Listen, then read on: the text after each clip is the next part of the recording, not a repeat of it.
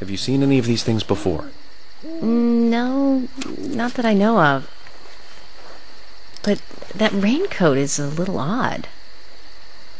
Odd? In a town where it rains so much? Well, the people here rarely go out in the rain. I moved here during high school, and I never really understood why. Can you shed some light on this, George? Oh, well, there's an old story. Folklore. It's a fairy tale, to me. Something about a killer in a raincoat who appears on rainy nights. A vicious killer in a bright red raincoat. Yeah, that was it. Just a foolish piece of superstition. A rubbish story someone made up. Not many people still believe it, but I guess it's a traditional place. Most of the shops still close up when it rains. School's out, too. And since there's no reason to go out, not many people ever wear raincoats. And now the raincoat killer has leapt out from his picture book. Oh, by the way, would you two kindly show me your backs? Our backs? Is this related to the case?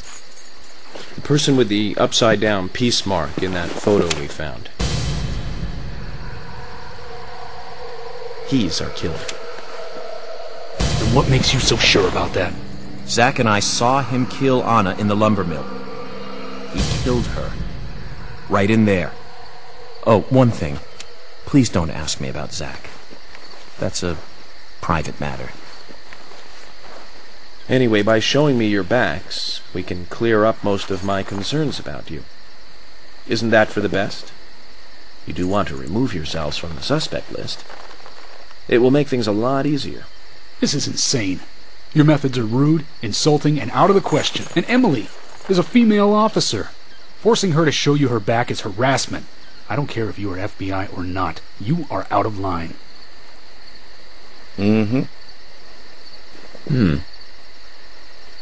George, it's okay.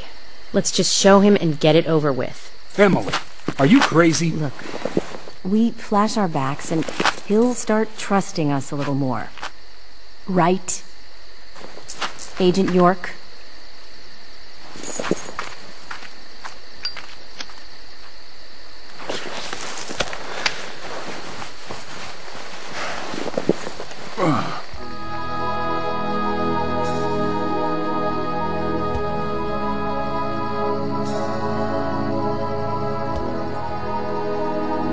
Are you satisfied now? Yes. My apologies. Now you, George. Yeah, okay. I can't refuse it now, can I? But don't expect to get your way all the time, Agent Morgan.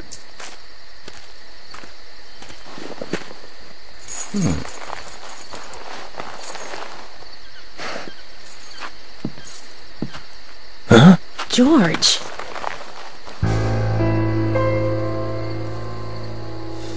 What are these scars? Just like your Mr. Zack.